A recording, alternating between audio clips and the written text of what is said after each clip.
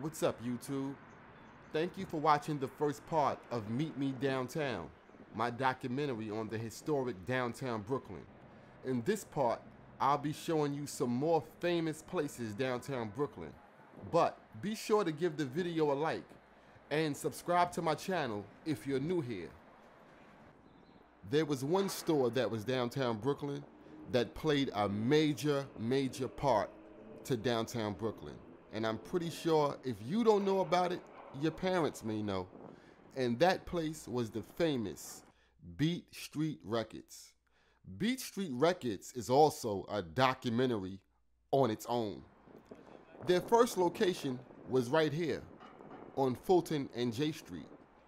Back then, Beat Street was a heaven for DJs, back when vinyl and cassettes were popular. It was known for their large vinyl collection. I'm not sure when Beat Street opened up, but I know it closed its doors in October of 2006. I remember coming here to get blank cassettes to record Red Alert's show on Kiss FM back when I was a kid. My aunt lived by downtown and was heavy into music. When we would come downtown, she would always come here to buy the latest record. As years passed, Beat Street moved to the old McCory's building. This location had a downstairs level. I was in my teens around this time. It's also where I first laid eyes on Tracy Green. Let me rewind just a bit. I would sometimes be downtown with friends, and I was a big DJ Clue mixtape fan, and Beat Street sold his tapes. Me and my friends would be walking by, and they had a speaker outside that would be playing the latest mixtape. And I'd hear, Cluminati, and I'd tell my friends, hey, yo, hold up, I gotta run inside of here for a minute. And my friends knew nothing about DJ Clue. They'd say, why you going inside of there for? I'd go in and pay $10 for the latest Clue tape. And my friends would always say, you're dumb, why'd you buy that tape for? But they had no idea who DJ Clue was. On every Clue tape, he'd shout out Tracy.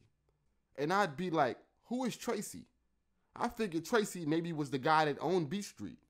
Until one day, I was in there again to buy DJ Clue's Platinum Plus. It had just came out. And while the girl was ringing me up, she says, Tracy. And this girl comes to the counter. And I said, you're Tracy? And she said, yes. I said, wow, I be hearing DJ Clue shout you out on his tapes. She said, yeah, that's my boy. He just left. I was in awe that Tracy was a girl. And after that, every time I'd come there, I'd see her. And from Clue saying her name so much, I looked at Tracy like a celebrity. Shout out to Tracy.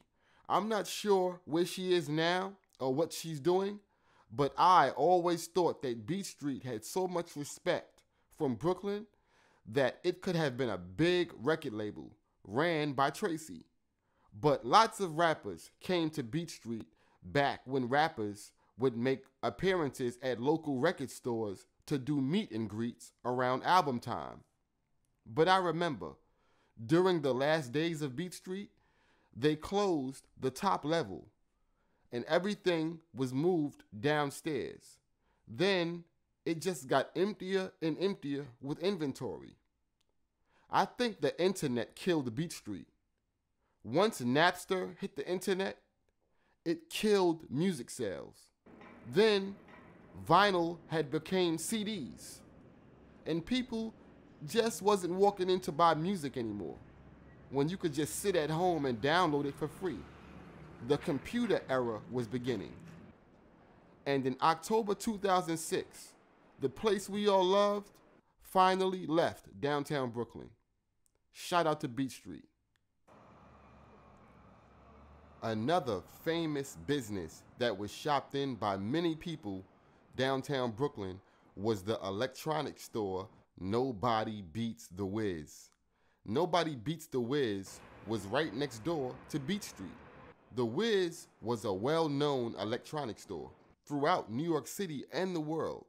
My family never shopped at the Wiz. their prices were really high in there.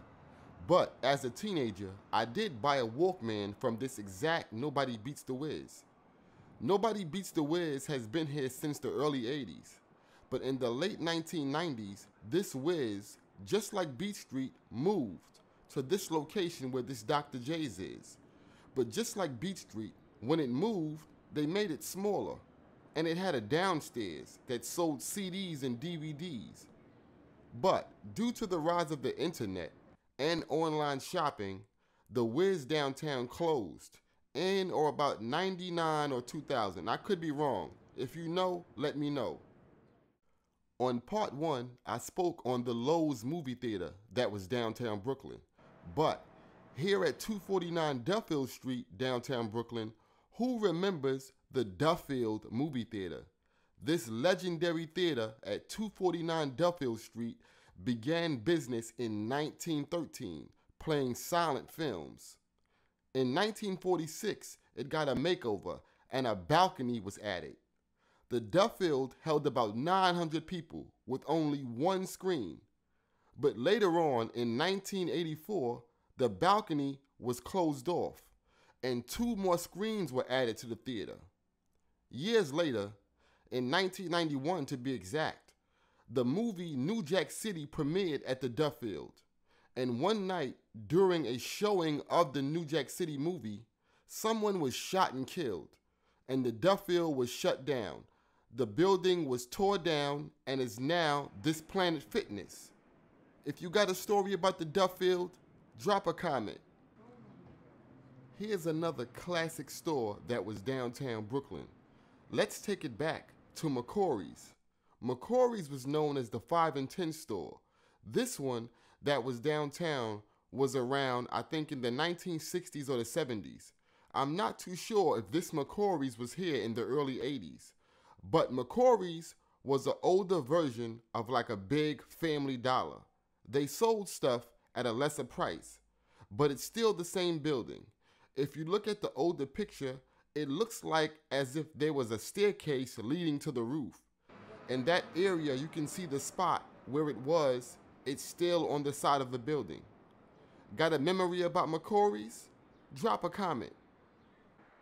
One more famous location downtown Brooklyn is inside of this train station, Hoyt and Schermerhorn. It was in this train station in November of 1986, Martin Scorsese filmed superstar Michael Jackson's video for the song Bad. The video was shot here on the first level and on an abandoned platform down on the platform level. Made Hoyt and Schermerhorn train station very famous downtown Brooklyn. Also, a scene from the movie Crocodile Dundee was shot here as well.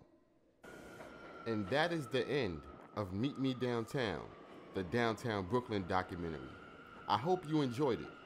Don't forget to like this video.